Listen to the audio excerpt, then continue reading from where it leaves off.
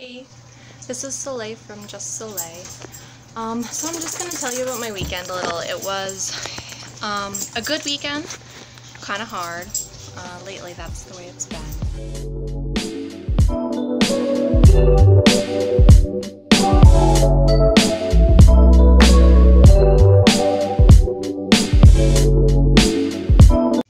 Hi.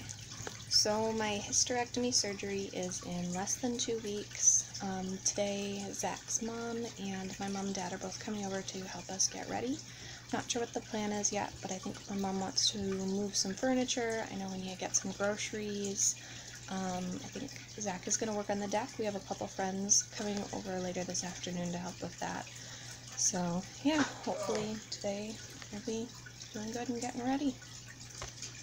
I don't know how much help I'm going to be today, just because I had a really rough night last night. I was in so much pain.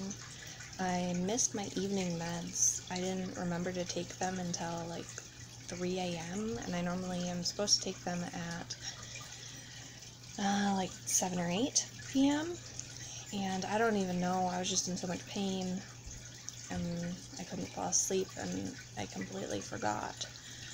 And then I remembered and I was like, I'm not sleeping, and so I took them then, and I was using the hot pack the whole time for hours trying to fall asleep. Me and Zach took a bath, probably around 10 o'clock, and thought I'd fall asleep right after that because I was tired, but nope, just tossing and turning and in pain.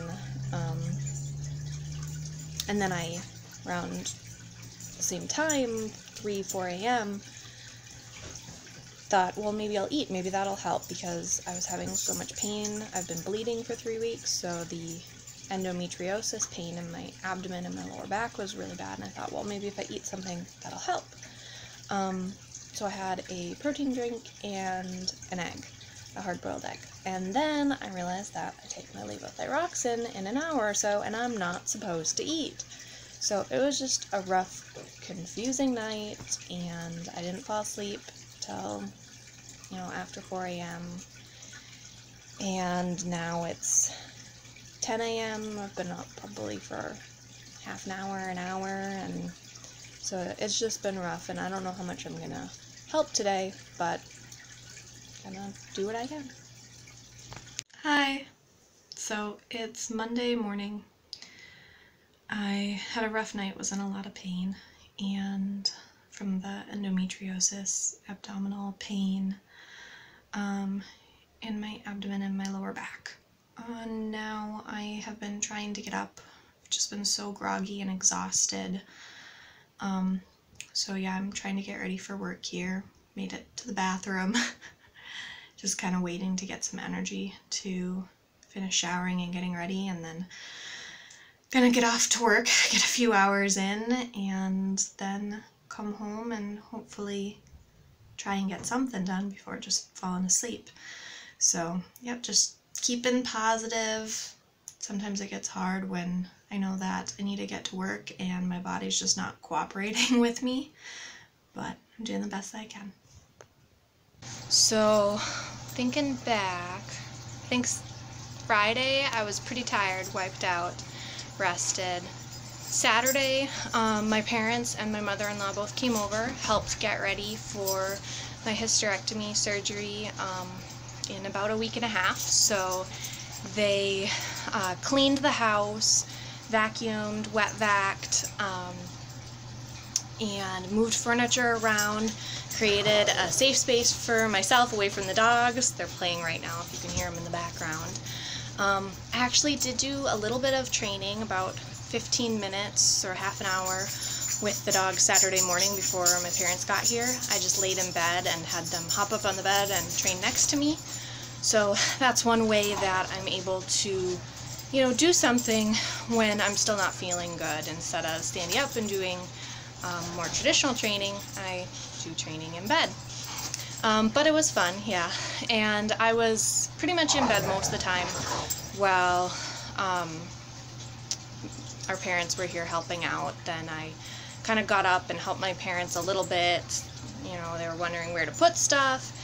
You can see here, we have the shelf here, bed, We brought some laundry down, so just totally cleaned this room up. This is half of our living room, actually.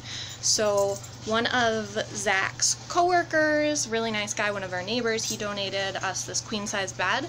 So that's where I am going to be sleeping after my surgery.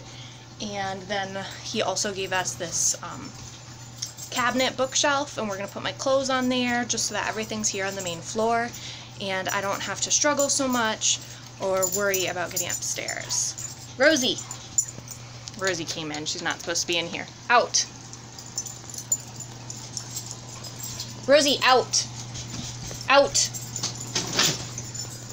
Okay.